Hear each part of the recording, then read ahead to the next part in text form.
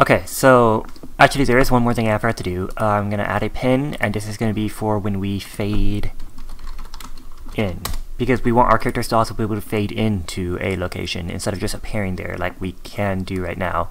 So back in our dialogue, I also made a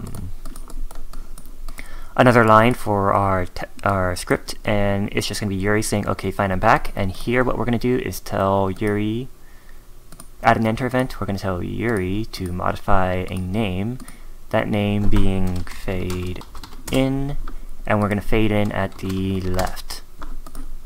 Let's save that and go back to our participant, and over here in our search and name, in our fade in pin, well, we're going to switch on the name value.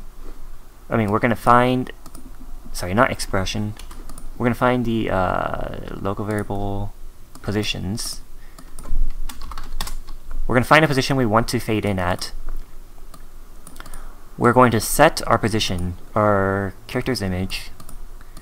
We're going to set the render translation to be at the correct position, so split this, translation X right there. We also need to make sure to set our target X to be this position, otherwise we're going to start moving back to where we used to be as soon as we appear over here, and as soon as we start fading in over here. We also want to set our character's render opacity to be 0, because we want them to start at 0 and then fade in. And we're also going to set the target opacity to be 1. And we're going to return here. So let's test this out. Compile, save, and play. Start in a sad, and then Yuri fades back in. Great, so that works. Also, one last thing I want to do, just before I forget, because I've been meaning to do this for a long time, but I keep forgetting. When we get to the end of the script, our dialogue goes away, but the menu never comes back up, so we can't start a new game or anything like that. Or, you know, go to credits or something. So let's do that. Go to our dialogue. When we click to continue, when we choose child 0, and we branch based off if we ended the dialogue or not, it doesn't show our menu. So let's do that. We're gonna get our where is it? Menu widget. Here it is. And add to viewport right after we remove ourselves from the parent.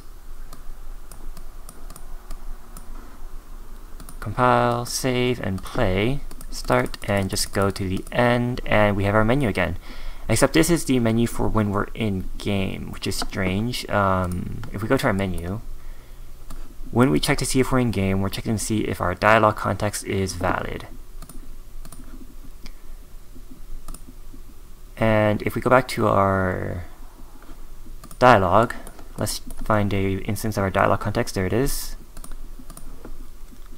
Apparently it is still valid.